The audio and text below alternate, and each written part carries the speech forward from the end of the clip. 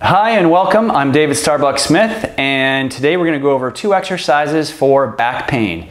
The exercises are designed to address your alignment, which is really the root cause of most back pain. It has to do with the position of your shoulders, position of your hips, and the alignment of both and the relationship of them together. So back pain is caused when you have a compression of the area of the lower back based on the hips being forward or the pelvis being tilted or the upper back being rounded or rotated or twisted. So these 2 exercises are going to take all that misalignment out. And they're 2 very effective, very simple exercises you can do pretty much anywhere.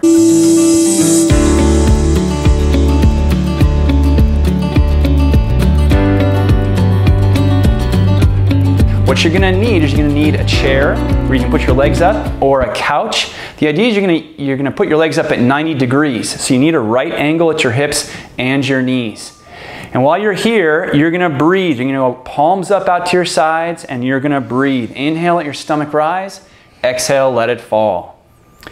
What you want to feel is your lower back in relation to the floor. Does it feel like it's up a ways off the floor, or does it feel like it's pretty flat on the floor?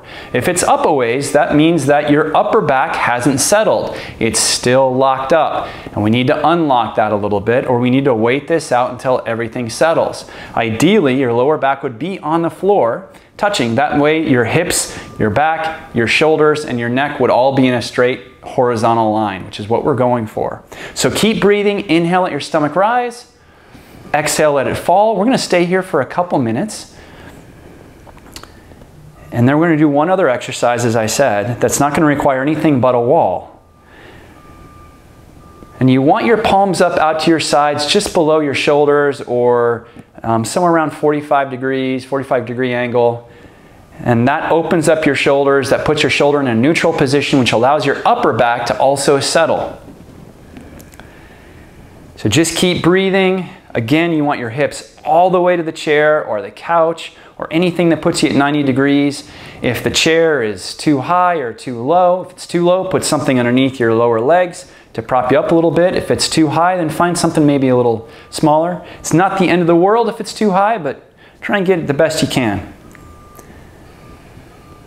And again, as you're breathing, you're triggering your diaphragm here. Your diaphragm is expanding, and that's putting pressure on the structures deep in your pelvis, your core, so to speak. It's also putting pressure on the muscles of your spine to contract and relax, contract and relax.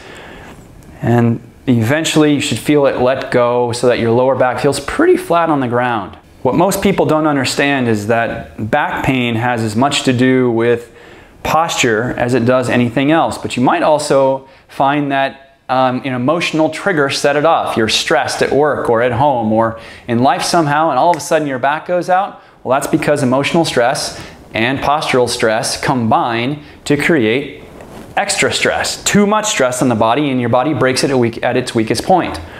So keep breathing. We're going to go 1 more minute here. Just deep breaths. Close your eyes if you want to. Imagine you're just letting all the stress go while you're here, all the stress in your muscles, all the tension, all the stress in your life. Give yourself this moment just to breathe, just to be still, and just to be very present with your body and with yourself. You want your legs to relax. You want the legs to just open up and relax. Don't hold them stiff. If you need something underneath your head, you can use it, but otherwise, head on the ground is ideal unless your neck is strained, in which case absolutely put something small underneath your head to prop it up, to take pressure out of your neck. But you'll find eventually you won't need it. As your body changes position, you won't need it. Okay, that's the first exercise. Now go ahead and stand up, and you're going to find some wall space here. So you can use your door or a wall or whatever works for you, and you're going to lean against the wall. And you're going to slide down the wall, walk your feet out far enough, about fist width apart. Make sure the feet are straight, pointing straight ahead. Turn your toes in a little more. There you go. No wider than that. You want your feet literally 1 fist or 2 fists away apart max. You want your knees at about 90 degrees and your hips just higher than 90 degrees. You can come up just a tad. And you want to shove the small of your back flat into the wall. Now this is the important part, is you want your back flat into the wall here. And as it's flat into the wall, there should be no space. I shouldn't be able to fit my hand back here. Relax your shoulders. Weight towards your heels. You want to shove your hips and back into the wall. Use your legs to press your back in there. Your legs are going to work here. They're going to work a lot. And that's because they're designed to do that. We want you to find balance right to left in the hip muscles and the leg muscles, and that translates into balance and even symmetry and even pressure in your back.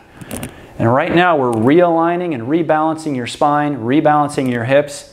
And again, this is a great exercise for back pain, especially the kind of back pain where you have a stiff lower back, stiffness on both sides, general stiffness, general pain maybe on one side of your back. This is very effective for that, for these two exercises, both of them, and they can be done, like I said, pretty much anywhere. Now you're going to stay just for maybe 30 seconds to a minute. You're not trying to kill yourself. You're just going to be here. She's already feeling it in the legs. Okay, come on up. All right, and when you're done, you just want to shake it out, close your eyes, maybe see how you feel for a second, see how your back feels, test it out, walk around if you need to. See what kind of tension you have left in your body, and you'll notice that there's a profound difference in their balance right to left, front to back, top to bottom, and hopefully also in your back pain. If you want more detailed discussion on back pain or more detailed exercises or sequences for back pain, come see us at davidstarbucksmith.com or at Balance Inside and Out.